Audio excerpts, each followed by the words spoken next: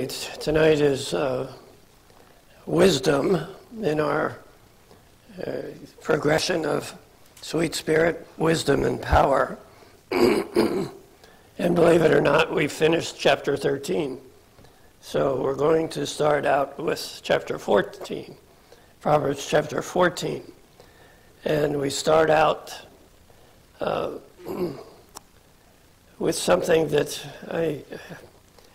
we'll read verse 1 and then we'll get into where we're going. Every wise woman buildeth her house, but the foolish plucketh it down with her hands.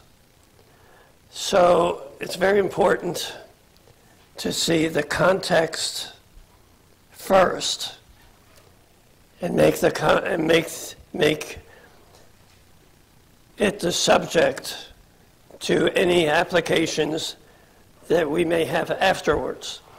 So if you go back to chapter 10, we see there's a division in Proverbs. This is the third division. It just starts there. And it basically is a contrast of wickedness and evil against righteousness and good. And chapter 10 all the way through chapter 19 is the same subject. It's all the same. They're contrasts. Back and forth, back and forth. Sometimes they only deal with one part of it. Most of the time they go back and forth. So you have to consider the context first before you do anything else. Now, the word woman, every wise woman buildeth her house, is used approximately, if I remember correct, 25 times in the book of Proverbs. All but 6 of them are negative. I mean, it's incredible. You wouldn't think that that's the way it is. So I want you to know, I want all of us to know what we're up against, and of necessity alert you to historical views and prejudices concerning women. So get ready to get a little angry here. Rabbinical literature is filled with contempt for women. They were not to be recognized on the street by acknowledging their presence, nor were you to speak to them. You were to treat them like they really were not there. They were not allowed to be instructed in the law. They were not to receive an inheritance. They initiated, they were to walk 6 paces behind their husbands. That was the gross institution of social distancing. You will see that in Islam a lot of times. You'll see a family out there, and the man and his kids are up there, and the woman's trailing somewhere behind. And you know what form of Islam they're from. If she uncovered her hair in public, she was considered to be a harlot. They were considered to be inferior to the man, and thus they were subjected to them in everything.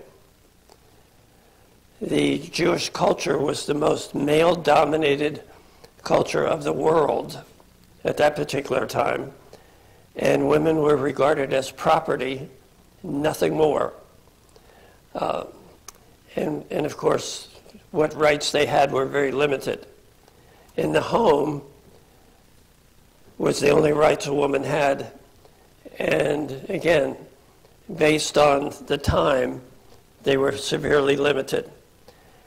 A woman was passed from the control of her father and passed on to her husband's control with little to say of the matter.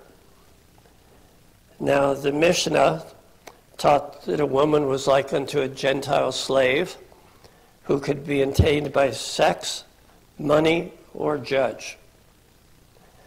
And in the religious services, they were not considered members at all. They couldn't take part. They could watch.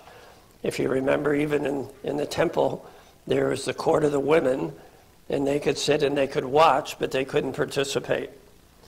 They never read from the Torah, nor were they required to come to any feasts or festivals. Women received only the bare minimum of education, and that from their husbands. And in court, their testimony was always suspect, and you needed many more witnesses than a man, which almost made it impossible to believe anything they came to court about.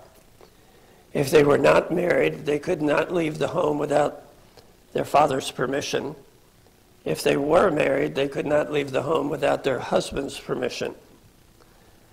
Sharia law, of course, is Islam, is closely akin to the view and treatment of women historically here in the Old Testament. So I'm going to throw a question in here. Does it surprise you that in the book of Proverbs, it is the woman who is whorish, strange, clamorous, contentious, angry, and brawling, without one particular responsibility geared toward the man? When you come to the Lord Jesus Christ, all of that begins to change. If you remember, he was surrounded by women. They were friends. He was friends with them. And that drove, among other things, that drove the Sadducees and Pharisees crazy, because they were considered nothing. And he elevated them to the status, of course, moving forward to what we have today. And sadly, there are professing believers that still hold to the Old Testament and ancient views regarding women today. I've seen them. I've heard of them. I've watched them. And it's sickening that they could hold that kind of a view on women. So, in verse 1, and what's the contrast? Righteousness and wickedness, good, evil. Every wise woman buildeth her house, but the foolish plucketh it down with her hands. So, understand, the woman mentioned in chapter 14 had to have a phenomenal amount of strength and faith based on the limitations she had. Much more than your average day woman today. And so, despite those limitations, I want to move beyond that to some underlying truths. Wise women build their houses. Very little is said about women in the northern 10 tribes concerning the kings. You just don't hear anything other than 1 Kings 11:26, Jeroboam's mother was a widow. And in 1 Kings 16, Ahab was under the thumb of his wife Jezebel, the evil woman, of course, who he married. When you come to the tribe of Judah, and you take the kings that are mentioned there, most of the times the mothers are emphasized in some capacity or another, but without any discernible pattern of behavior. It's not like all the ones in the north turned out evil children, and all the ones in the south turned out wonderful children. So this wise woman, by counsel and I think example, led her household, which implies there could have been servants, there could have been children, in the right way, directing their steps in accordance with what she knew of God's word. Her household thus was established on the immovable foundation of righteousness. If our homes are not established that way, we're toast. We're gone. And believe it or not, we're pretty much gone. You can go to your average congregation, you hear nothing about how important it is in the home to establish it on righteousness, because there's a flaw somewhere. There's a failure somewhere, and then it's never spoken about. So as you would read about the history of the kings of Judah, a good king may have an evil son. And then later on you come and you see an evil king may have a good son.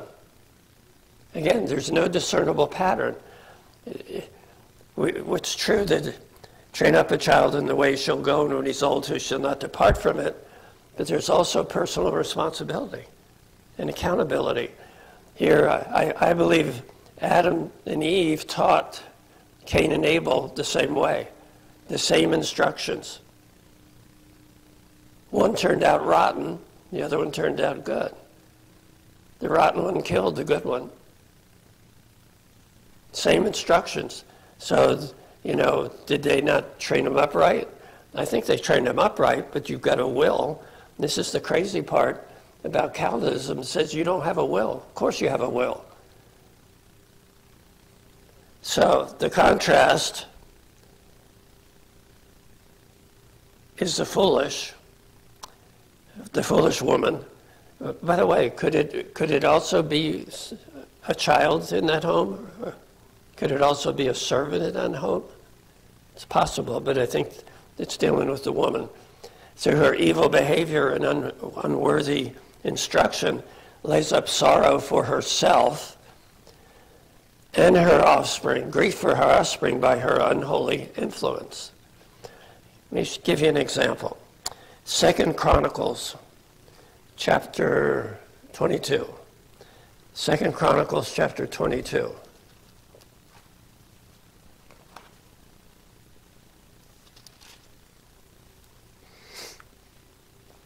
And we'll read here starting in verse 1. And the inhabitants of Jerusalem made Ahaziah, his youngest son, king in his stead. For the band of men that came with the Arabians to the camp had slain all the eldest. So Ahaziah, the son of Jehoram, king of Judah, reigned.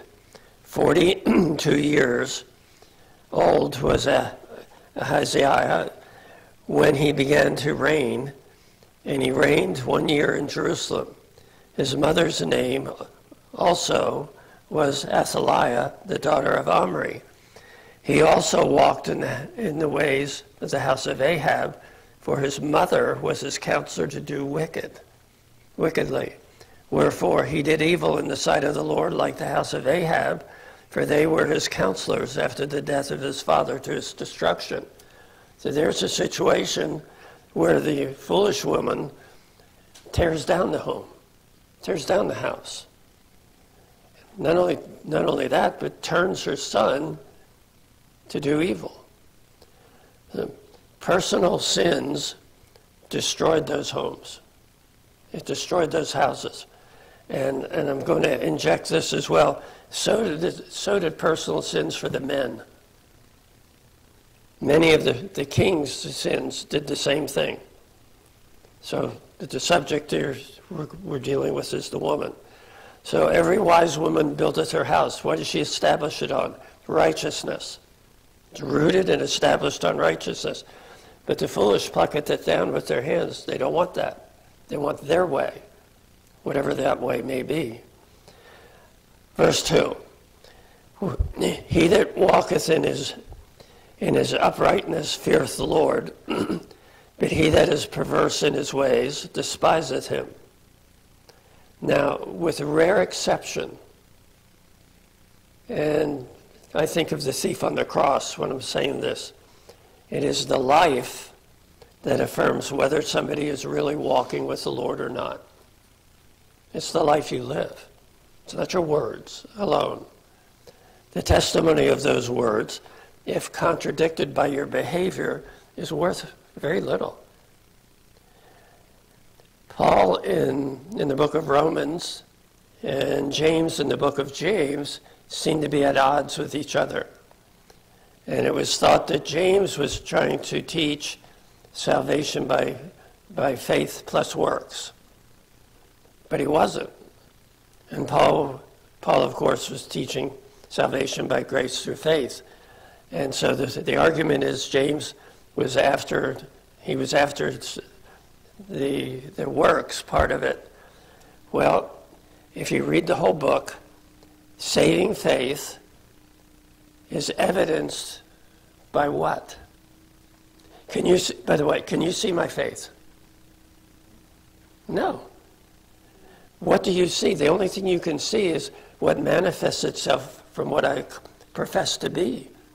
And it would be behavior. And if the behavior contradicts what I say I am, it's not worth much. And that's what James was saying. You know, show me your works by what you claim to be. Show me that you're genuine. The one who actually fears the Lord will be characterized by godliness and faithfulness.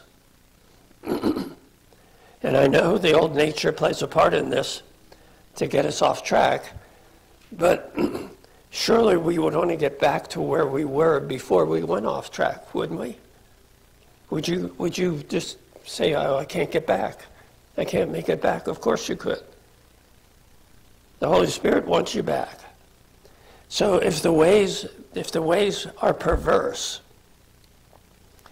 and opposed to the Lord's will, his revealed will, isn't it true that there would be a great amount of disrespect and really no fear? As a matter of fact, I think the verse talks about despising.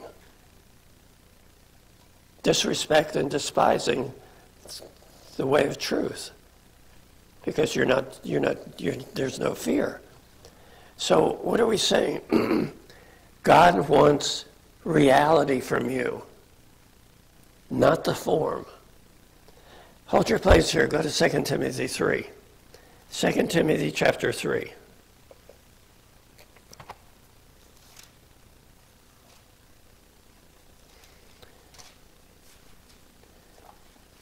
We read in verse 1, this know also, that in the last days perilous times shall come.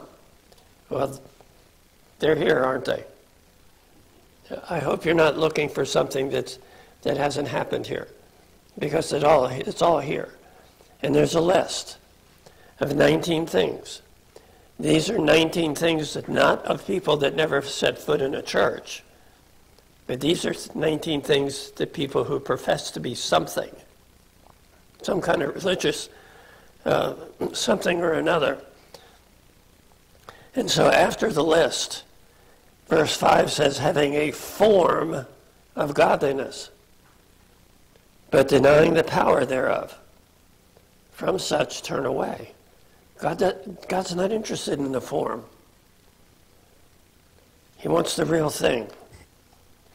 If we talk of reverence and fear of the Lord and respect while manifesting selfishness and carnality, it's just sheer hypocrisy. And if you're saved, the old nature is running the show. That was Saul's problem. And he was told by Samuel to go after the Amalekites, destroy them, destroy everything about them, all their cattle, everything. And so what did he do? He decided, well, look at these. These are good cattle. This is good. You know, we should keep those for ourselves. It's like if a lot of those book burnings of old, when people would get these books and throw them into the fire, I ran across a guy who said, wait a minute, we could have a garage sale and make a fortune off of these. No, you burn them, you get rid of them. And so Saul wanted to do that, and then he intruded into the office of the priest, and of course Saul had nothing good to say about him, because he said to obey is better than sacrifice. Obedience is the key here. Whatever the word says, we should obey it. So this is important here for us in our day. Verse 3. In the mouth of the foolish is a rod of pride, but the lips of the wise shall preserve them. So the fool out of his own mouth, with vain boasting, really condemns himself. But the words of the wise declare the state of his heart, just as the fool declares his heart. The wise will give a soft answer to turn away wrath. The wise will be slow to speak and swift to hear. Their conversation manifests the wisdom that is in them and should be in us, we who are saved. It's important. Okay, verse 4. This is be another little rabbit trail of sorts. Where no oxen are, the crib is clean, but much increases by the strength of the ox.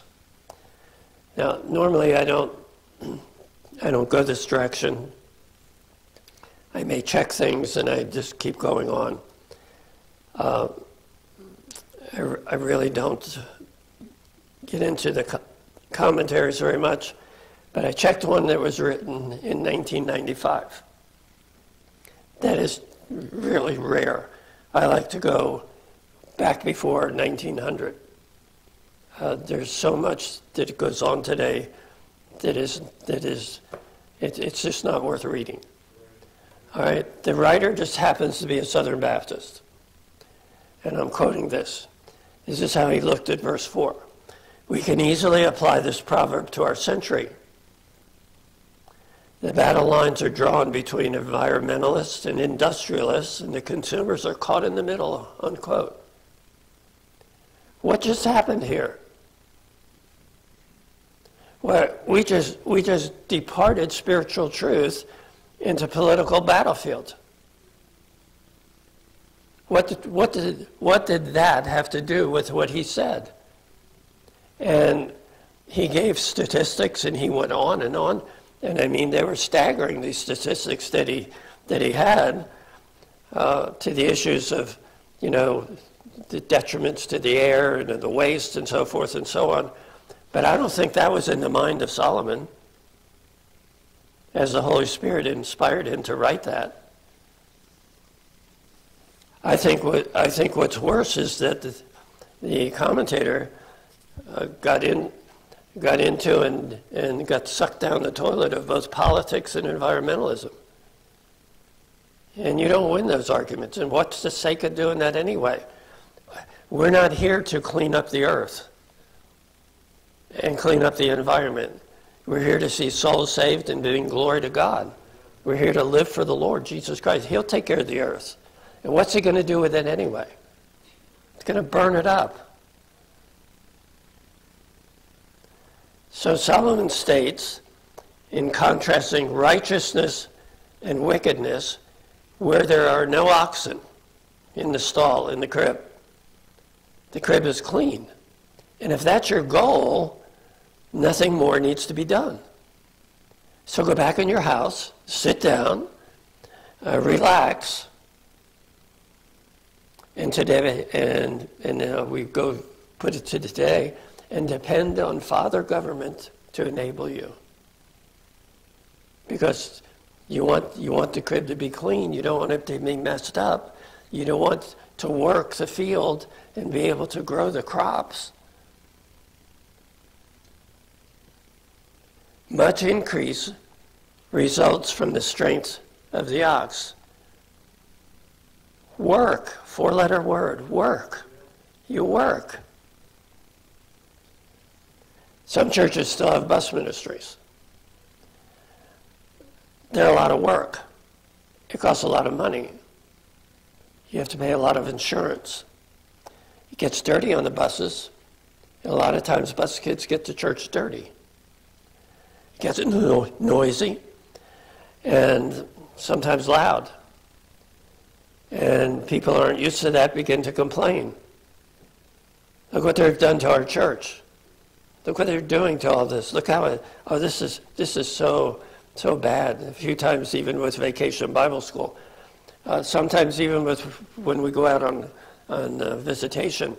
I've gotten calls here at the church several times. They're grumbling, they're complaining, they're whining, they're irritated, they're sour. And I'm the best person to answer the phone because I turn that all around. They are doing exactly what they've been told to do. Go into all the world and preach the gospel to every creature. They're obeying God. If somebody doesn't like that, the issue is between them and God, not us. So what's the alternative? Well, the alternative is keep the status quo. Do nothing, and it'll be cleaner. Turn with me to 1 Corinthians chapter 9. The strength of the ox, 1 Corinthians chapter 9, adds wealth to the farm and makes it well worth all the time spent in cleaning the stall or the crib. 1 Corinthians chapter 9. And look here in verse, where are we? Verse 9. For it is written in the law of Moses, thou shalt not muzzle the mouth of the ox that treadeth out the corn. Does God take care for oxen? Absolutely. So let me switch gears again. Don't you find it sad to hear comments railed against nonconformist saints, troublesome saints of God, and the efforts to try to root them out, get rid of them, as though they have no place here? And in the process, by doing that, you cut off much increase in blessing, which might ensue if grace and patience had been exercised. There are two ways you can address every situation. You can be irritated and think that we're not supposed to be irritated. We didn't come here to get irritated. And so therefore we need to cut out the irritation, or you can just move on. And understand this is a normal part of life. When you brought home a child from the hospital, do you think it might have been noisy? Or did he raise his hand or her hand and said, I need milk? I need to be changed. No, it was noisy. It was irritating. It was lack of sleep. Why did you do that? Because you love the baby. You love the child. Well, who are we to not love each other? What's going on here? I mean, I thought we needed each other. The Bible says, and we need the effectual working of every part. If I'm a foot, you need me. If you're a hand, I need you. We all work together. It has to be like that. I believe a lot of this has to do with the force of the church growth movement. To get rid of, according to the 40 days of purpose-driven life, get rid of the quote-unquote pillars of the church because they're holding things up. And you would think, that's good. People that are sound in the faith are holding it up. No, the writer meant holding up for becoming progressive and contemporary and everything associated with that. So get rid of them. So I say thank you, Rick Warren, for making it near impossible for my 85-year-old aunt many years ago to make it almost impossible for her to get to the designated traditional service very early in the morning when she had no vehicle. And then the raunchy anything goes service was the traditional time that when it used to be. Where the oxen, where no oxen are, if there's nothing going on, everything's clean. Everything's calm. There's no issues. There's no distractions. But much increase is by the strength of the ox. So we don't try to make sure that we are dirty and loud and boisterous. I think everything should be done decently and in an order. But people are people. And we just have to deal with it. And deal with it in wisdom. And I think you take verse 3 with verse 4, the lips of the wise shall preserve them, and you don't get irritated. You can't get irritated. I've gone home, I don't know how many times over these decades that I've been here, and said, you know what? I'm out of here. I can't do this. And then I sit down and talk it over with the Lord, and I just keep going. You know, you don't, and you probably go home and say, I'm not going back there if that preacher keeps it up. I just can't.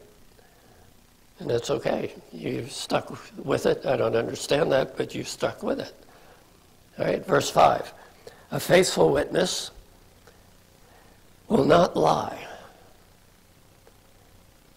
but a false witness will utter lies. That's self-explanatory. Does it mean that a faithful witness never would tell a lie? Not. I think it's intentional to deceive, to mislead. But the false witness, he just cannot tell the truth.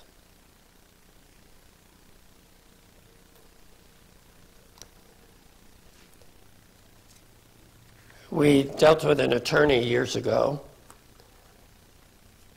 that made this statement. In court, the best liar wins.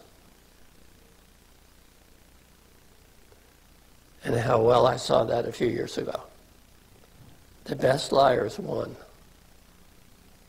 They were not all just normal people. They were professional people. And it was just easy as peasy. It just came right out of them.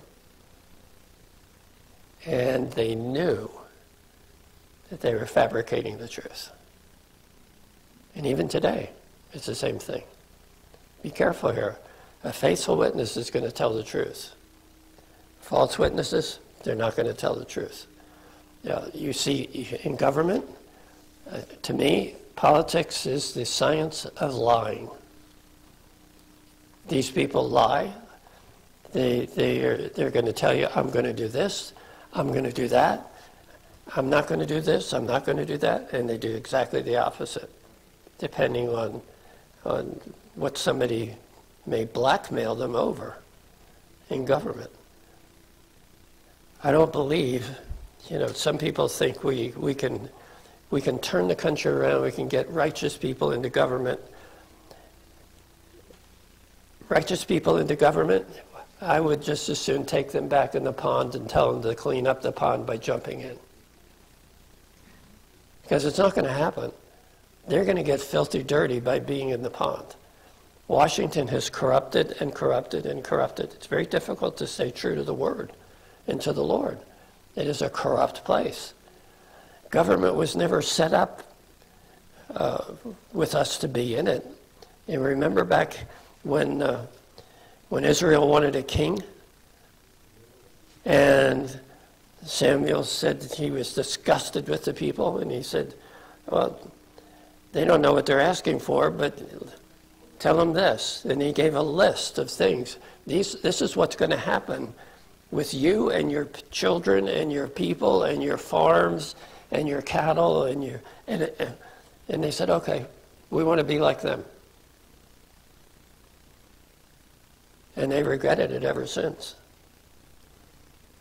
So stick to the Word all the time. Got great verses here.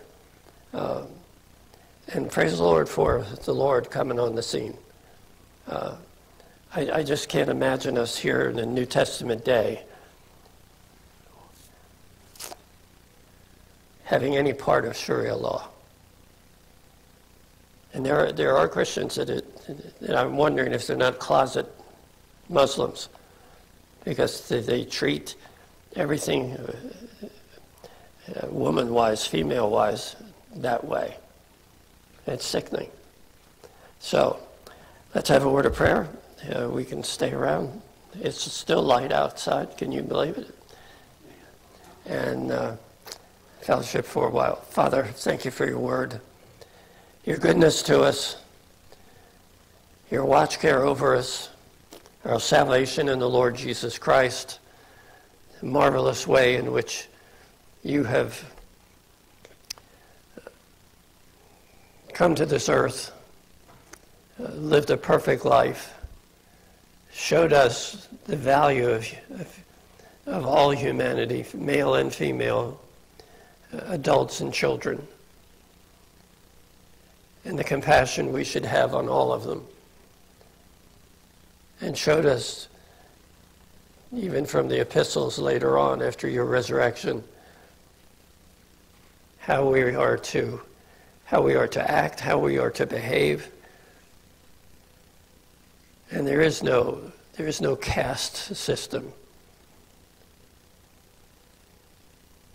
We have a Christian system, and it works if we'll just allow ourselves to do it.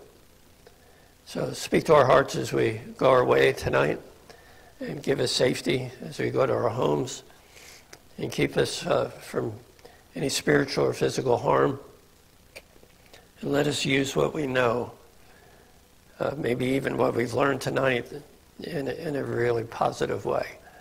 And we pray this now in Jesus' name. Amen.